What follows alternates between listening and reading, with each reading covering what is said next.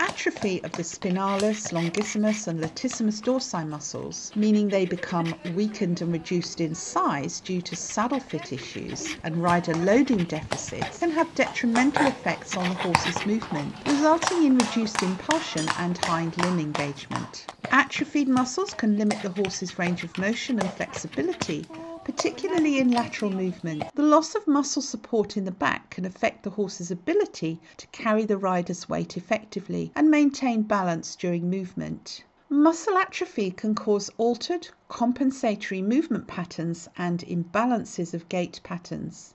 As specific muscles weaken, other muscles may become overactive or hypertrophied to compensate. These imbalances can lead to uneven movement, stiffness, and an asymmetrical posture, negatively affecting the horse's overall movement quality, fluency, and symmetry.